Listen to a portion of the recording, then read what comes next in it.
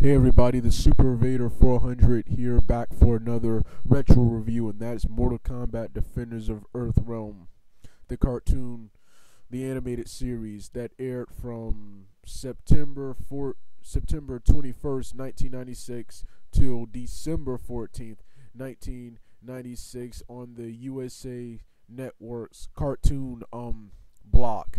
I saw this show for the first time on VHS. I saw 4 episodes on VHS in 1997 when I was really into Mortal Kombat, and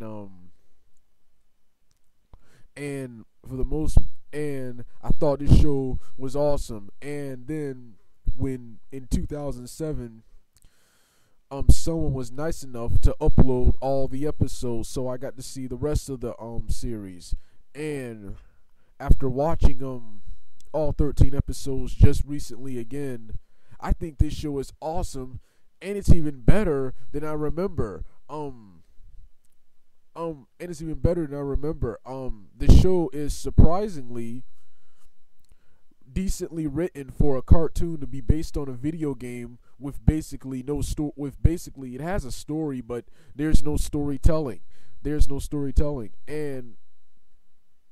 And the animation is great. And this show is like a combination. This show is like a mix between G.I. Joe, X-Men, the Marvel animated series, and the DC animated series. The music, oh man, the background music is awesome for such a low budget cartoon. You can tell this cartoon was on a much lower budget than other cartoons from that time, particularly the DC cartoons. But the music is awesome. They pretty much recycled the background music from the very first Mortal Kombat movie, which this cartoon is also a sequel to. It's a sequel to the first Mortal Kombat film, and it's loosely based on Mortal Kombat 3. All the characters who of course appear here: Liu Kang, Jax, younger Sub-Zero, Kitana, and Sonya, and Nightwolf, who's not in this picture, and Raiden, all look like their Mortal Kombat 3 Mortal Kombat trilogy counter character designs, and look like their Mortal Kombat 3 character designs, and they do their moves. And also other Mortal Kombat 3 characters show up, such as Cabal, who you see right there, Kano, Scorpion, who I'm about to talk about in a minute, Sector, Cyrax, and Shang Tsung in his Mortal Kombat 3 attire, and Motaro, Shiva, and 2 characters who look exactly like Baraka and Reptile but have different names. Rain and Ermac, in slightly different roles, also appear in this show. This show was awesome. Like I said, I was surprised when watching this again how well written this show was. I love the episode, The Sting of the Scorpion. Okay, while his backstory, as usual with this Mortal Kombat universe, does not follow the Scorpion of the game, because first of all, the Scorpion here, of course, is a bad guy, when in the game he's neutral, and pretty much some consider him an anti-hero. Here, in Sting of the Scorpion, he's a warrior. He's a vanquished warrior who was refused entry into the whose soul was denied entry into, I think, according to Sub-Zero in the cartoon, the honored dead. So he was, I think, cursed to wander the earth forever. So in revenge, he tries to summon his undead army, which is an army of skeletons that look just like him. And his ultimate plan was to summon Shang Tsung. I love the story they came up with Scorpion for this series. Like I said, I hate that his story has nothing to do with his story is just like it is with Conquest, the live action series, it has nothing to do with the games. It's vastly different from the games. That, and I also hate that he only appeared in one episode, despite how big his role is in the series. He only appeared in one episode. But then again, this cartoon didn't last long. It only lasted for 13 episodes before being canceled. And I also loved Jax. I also love Jax having to fight his insecurities, such as the episode where he loses a chip to his arms and is forced to fight without his arms, relying more on his brain and his brute strength. I love the backstory of Rain being a traitor to Edenia, which is just like the games. I also love the first human appearances of Cyrax and Sector, which is funny because in this cartoon they show Sector as black and they show Cyrax as Asian. Yet years later in Mortal Kombat 9, it's the other way around. I didn't know they had different race. I thought all three of them were Asian because they were part of the Lin Kuei.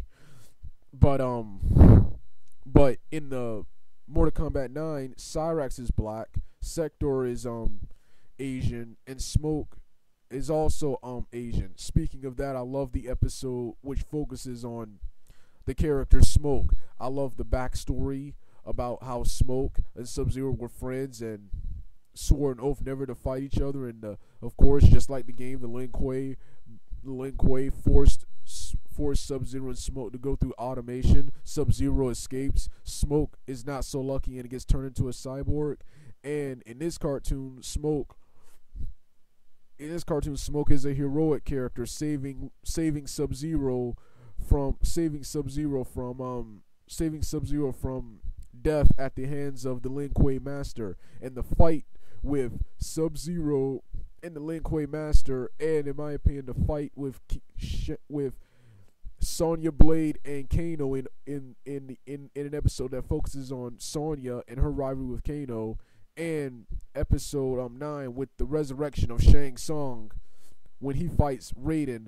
Those, in my opinion, were the fights of the series. Those were the best fights in the series, which I'm going to talk about now. The fight sequences are surprisingly well choreographed action sequences, but not as good as the movie because this cartoon really didn't have a much bigger budget. I wish this cartoon would have had maybe a budget to the level of the DC cartoons. Yeah. But yeah, the action sequences were surprisingly well choreographed. The voice acting is awesome and hilarious at the same time. In one episode, Scorpion, he gives an awesome speech about raising the dead. And then at the end of the episode, when he fights Liu Kang, he does his signature, "Get over here," and he says, "Get over here." It's so hilarious. It sounded so awkward and rushed and forced that it was hilarious. But voice acting is good. Yeah, and I also like this show because this show, and I didn't even know this. This show also provided the very, very first appearance of the character Quan Chi, who would go on to be one of the major antagonists of the fourth game, Mortal Kombat 4. I didn't know he first appeared in this series. I thought Mortal Kombat Conquest. No, it wasn't Mortal Kombat Conquest. I thought he was a character created for the video games. I didn't know he had an appearance here first.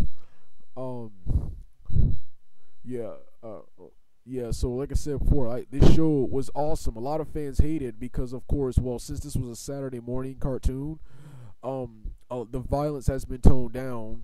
And the show is of course occasionally cheesy, which in my opinion makes it a good thing because I feel shows like this shouldn't really take themselves that seriously, and you need more than extreme violence and fatalities to impress me. This show was surprisingly well written, but once again, fans, because it wasn't anime and because it's not the violent gore fest it is in the arcade, they didn't really like this show when it came out. And of course, it was canceled after only 13 episodes because the dumbasses at USA decided to get rid of their cartoon block. And now I think USA sucks now. They were much better when they showed cartoons. And then I also hate that this show ended because according to Wikipedia, this show was set in the same universe as the Street Fighter cartoon. And I've always wanted to see a crossover with Mortal Kombat and the Street Fighter characters, but a game with the Mortal Kombat and Street Fighter characters, and I thought it would have been cool to get that here, but no.